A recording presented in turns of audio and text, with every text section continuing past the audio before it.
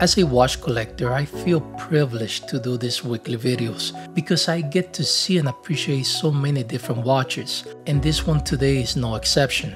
This is a Vacheron Constantin Quai in rose gold. This is the first time that I get to see and handle this beauty, and today I'm going to explore the details of this sporty luxury timepiece. If you like our weekly videos, don't forget to hit like and subscribe, and for more information on this timepiece, click on the link below. Besides the impressive technical dial, this Vacheron to me has one of the most beautiful cases. This has a very elaborate case construction consisting of multiple layers, plus elegant finishing that highlights the details of this phenomenal design. This model was first introduced in 2008 and it was designed to be a customizable watch, featuring a dial that will be very difficult to copy by counterfeiters.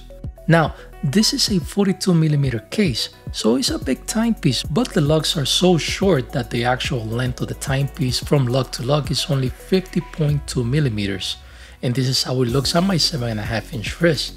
It has a big presence, but it doesn't extend past the edge of my wrist, and this timepiece does have some weight to it due to all the gold material.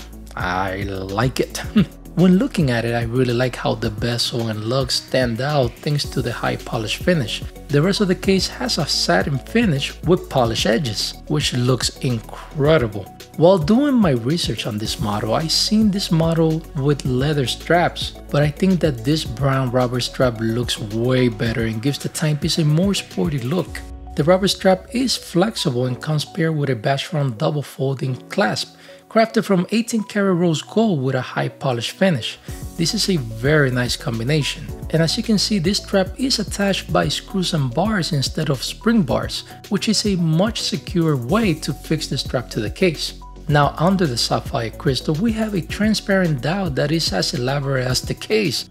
Although I personally think that overall it looks cool, I don't think it was really necessary for the brand to go so far with it. And I'm saying this because Vacheron used a film that has micro printing, patterns and images that can only be seen under a special light, plus laser engraving with and without ink, and metallization to create the hour numerals and text.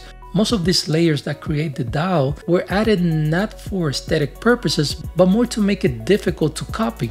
Again, I don't think it was really necessary. Even though there's a lot going on with the dial, it is surprisingly easy to read, and the hands have been treated with Superluminova so you can see the time in the dark.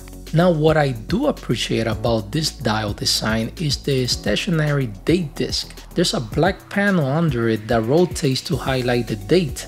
I think that was a pretty clever design.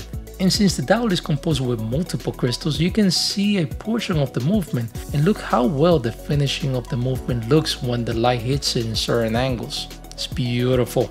And under the hood, this Vacheron is using caliber 2460QH.